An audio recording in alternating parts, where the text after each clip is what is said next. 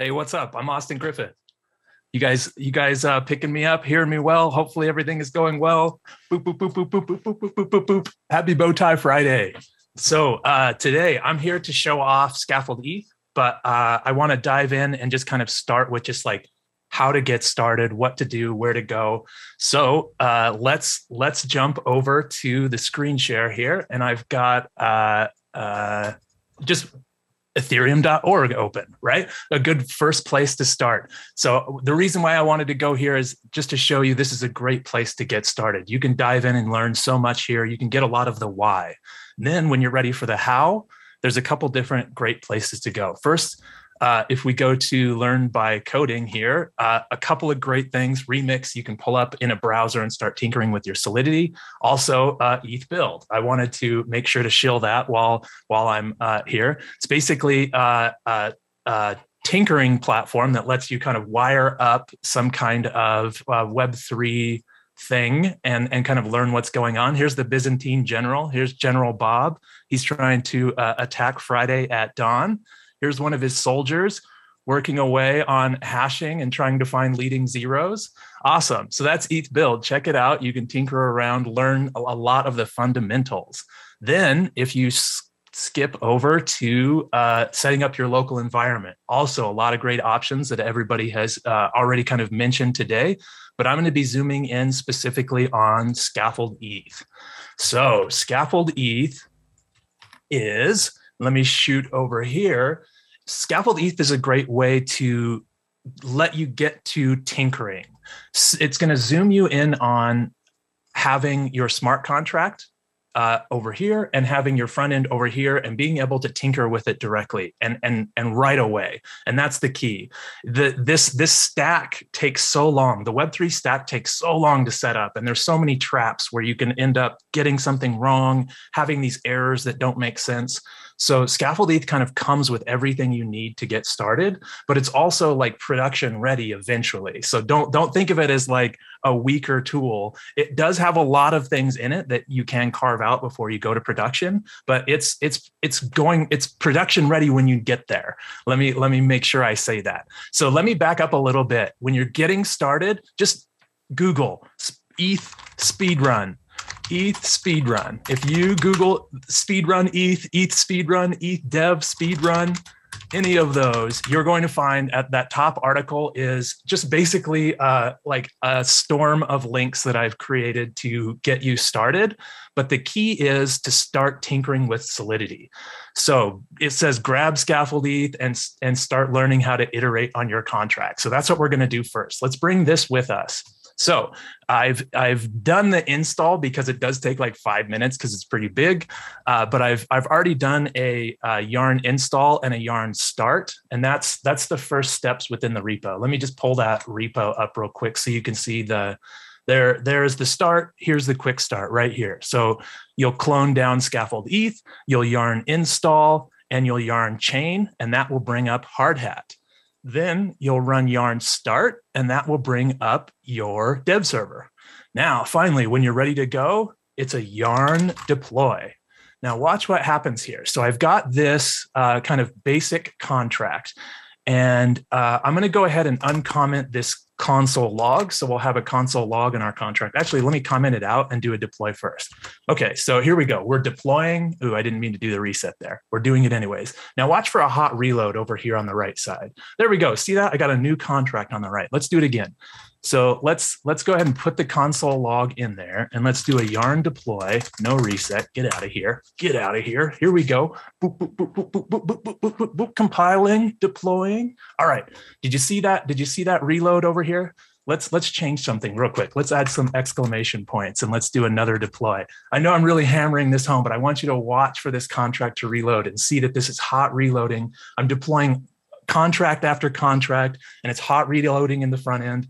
I've got my smart contract that I'm editing here, and I've got a front end that's auto adapting to my smart contract. So we added in a console log. Let's watch for that here in a little bit. It'll be over here.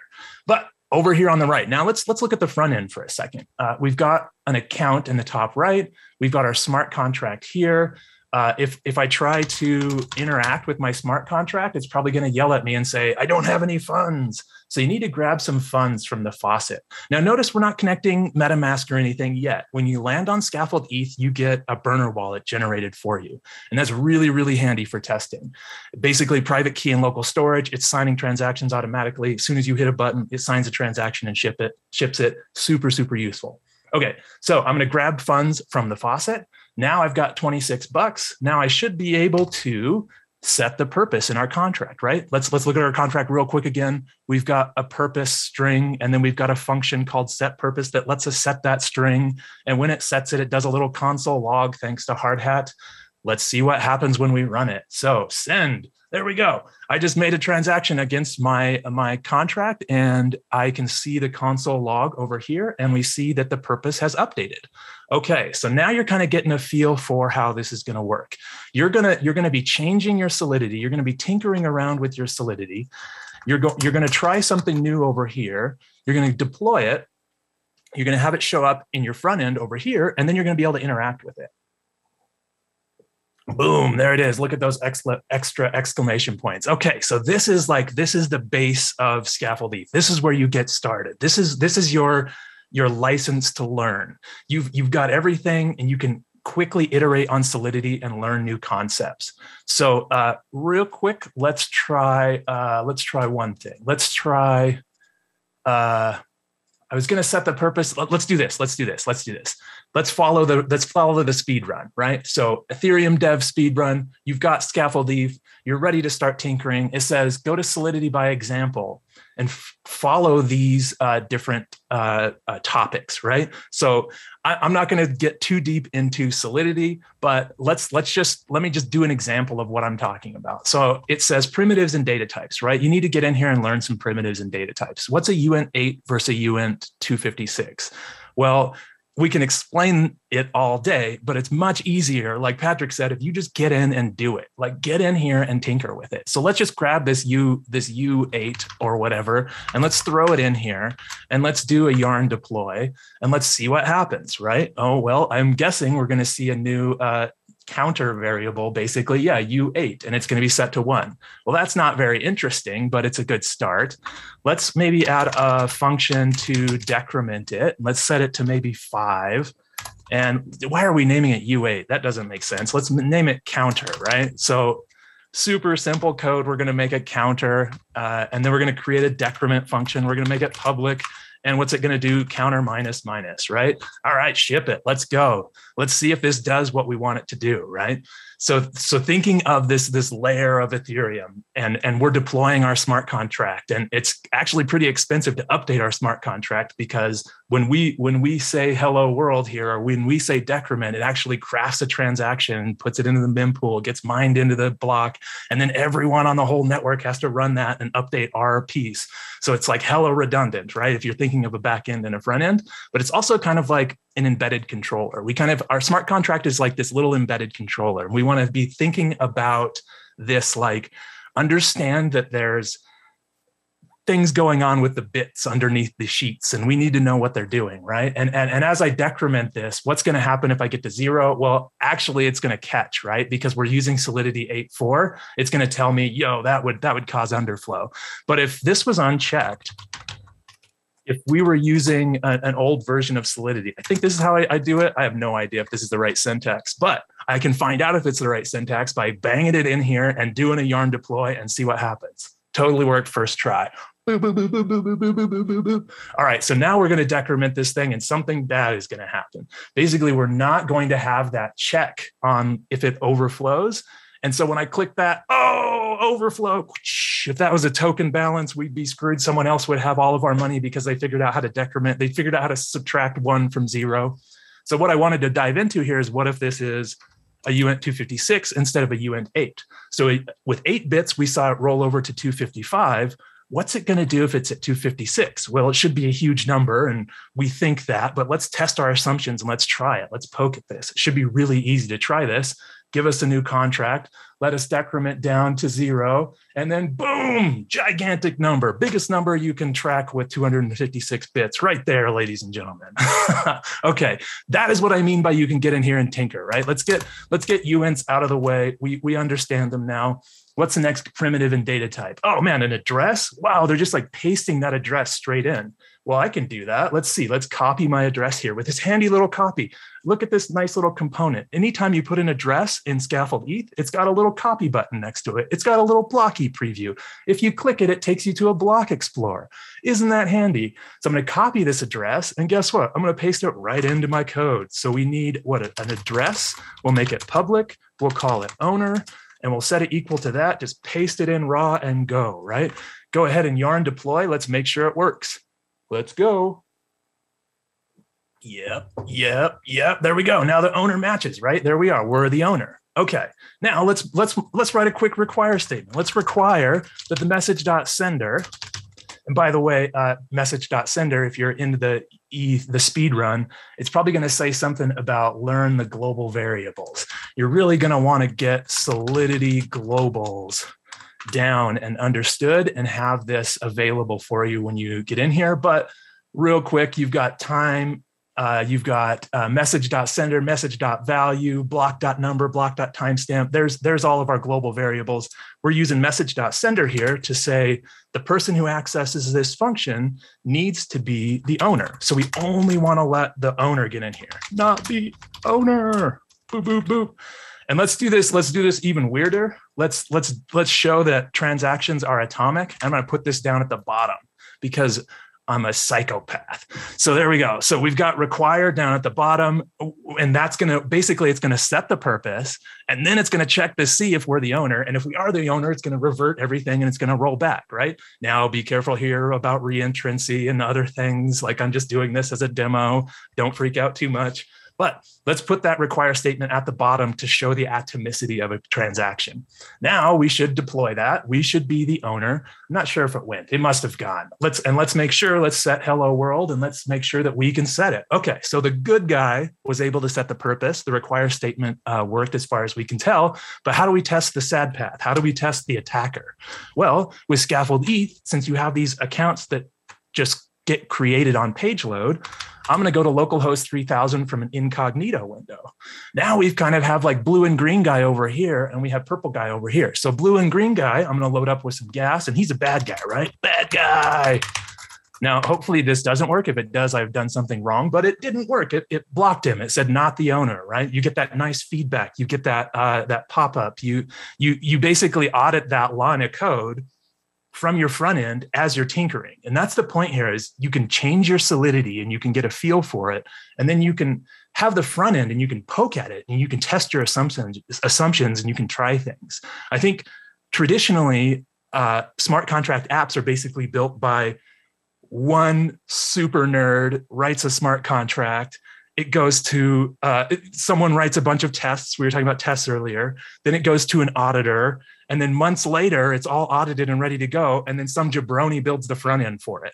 And that's fine. That's a good way to get started. But there's a lot that you can learn by interacting with your contract live, being able to learn Solidity and really, like, even if you know Solidity well, being able to have that Solidity kind of iterable where I can kind of tinker with it and test my assumptions on the front end is actually very, very, very powerful. Okay, so our bad guy is not able to set the purpose. One other thing, I wanted to zoom in and just show accounts real quick. What if I grab this dude's wallet and paste in this guy's address? Actually, let's not even do that. Let's show ENS. Let's go Vitalik.eth, right? Let's send Vitalik $10 of our testnet ETH. Send. Look at that. Isn't that nice? Your address input component gave you the nice ENS resolution, blocky preview, QR code scanner, our $ input, right? Even though we're sending ETH right now, it's going to Uniswap. It's figuring out the price of ETH, and it's giving you a nice little dollar. If you want to send 0.001 ETH, you're welcome to. But if you want to switch that back to dollars and send it in dollars, you can do that. And Scaffold-ETH is going to have that for you out of the box. So anything you build is going to have all these components ready to go for you. Okay, so Now you can tinker. Now you can bring up Scaffold-ETH. Hopefully this is like a really good starting point for you. Going back to the speed run. So we looked at primitives, right? Look at mappings next. Look at structs. Look at modifiers. Look at arrays of structs. When you can start creating like a proposal system where you have structs and arrays of structs, and you can put all those in, that's like 95% of all the smart contracts I've seen right there. Like you've got basically the syntax and the skills to build the thing. Now it's about honing your skills and getting better. Learn events, learn inheritance, learn payable functions, learn fallbacks, all of that stuff. Just get the feel for the syntax and understand it. But like Patrick said, you got to get your hands dirty. You got to get in there. Once you've kind of tinkered with it, if you're a good programmer, you're going to pick up Solidity and like quickly, like 48 hours. Like it's really not that complicated. Again, think of it like that little embedded controller that you're programming, and you're deploying this little microchip to 10,000 different machines, and all of these machines on the network, like this dope ETH2 node right here that's showing some errors, I think. Oops. All of these nodes on the network are going to have your little embedded controller, and anybody can access them, right? It's like this vending machine in the sky that anybody can access. So, but think about it like this embedded controller. You're building this smart contract. You want to really understand what those bits are doing. It's very expensive to do a write. It's very cheap to do a read because you can read from everywhere. But really, like Ethereum is the greatest massive multiplayer RPG ever created, and you have the ability to create on top of it very, very easily. Like Ethereum is built for innovation, and this is a great way to innovate. You can sit here and tinker with your Solidity. You can see it in the front end. By the time you're done, by the time you're ready to go, there's an example UI, right? You'll carve out this kind of scaffolding, and you'll build your example UI pretty simple. Let's try to set oh, this is going to fail because I'm not the owner. Okay, let's go back over to this guy. Let's go to the example URL. Hey. Now basically I just have a form, and I'm tracking the form. And when I click this button, it's going to call a function on the contract. And all of that is there for you in Scaffold-ETH. The front end is using React. I think we talked about it earlier. And why? Because like 80% of devs are using it. If you want to use Svelte or Vue or something else, I will fund you to create a version of Scaffold-ETH that is like that. We're trying to make it very, like as agnostic as possible to things, but we had to just pick the ones that everybody was using at first. Very, very open to tons of different branches. But here's your front end. That example UI I was just tinkering with is right here. Where's that button? Let's find that button right here, right? Here's the button I just clicked. Where is it? Yep, on click. And what do? We go to write contracts, your contract, and we call set purpose with some purpose that we're tracking. So it should be pretty straightforward how a lot of this stuff works. The example UI is there for you to figure out. In the closing minute, I want to give you basically homework. I'm sorry, but developer Anon, GM Anon, it's time to get to work. Get the syntax down. Get your license to learn, and then get started on the branches of Scaffold-ETH. So Scaffold-ETH has hundreds of branches. If you go to Scaffold-ETH here and you click here and you type something in, you're going to find it. I heard someone talking about factory deploying. You want a proxy factory? There it is. You want something with Chainlink? Looks like we got 5 different Chainlink branches. You want to learn commit reveal? You want to learn NFTs? You want to learn aping into DeFi? What's that contract look like? You can find it in the branches of Scaffold-ETH. Okay, so the last thing I will talk about once you get through getting the language, once you start finding the simple NFT branch and you tweak it, maybe you make it so the buyer has to pay the gas to mint, then you get in and you've got challenges. After that, then there's the build guild, and I'm incentivizing builders to create more of these cool branches with Scaffold-ETH, and I'm funding developers by selling some of my uni and streaming ETH to them. So if you want to collaborate with me on Scaffold-ETH, check out the Build Guild. And then we're spinning that up even more for the Moonshot Collective. If you check out moonshotcollective.space, we're zooming in and we're building coordination and governance experiments on Ethereum, and we're just funding other devs to build that. I think that's probably all of my time. I would keep talking forever, but I think I'm about out of time. Hearts, hearts, hearts. Happy Bowtie Friday. Check out Scaffold-ETH. There's a whole curriculum here. If you Google ETH speedrun ETH, Hearts, hearts, hearts. Am I done? Am I out? I think you got to be done now. Awesome. Okay. Thank you so much, Austin. That was so much fun. I'll say I love slides, but it's so refreshing to see a talk that is just pure demo and pure fun. There's a lot of magic in that talk. I wrote down a couple quotes. Because I'm a psychopath, and some jabroni builds the front end for it. So true. So true. Yeah, I mean, I feel like having heard you, I instantly get the power of Scaffold-ETH, and I already put the homework on my calendar. Google ETH speedrun. That's the way to go.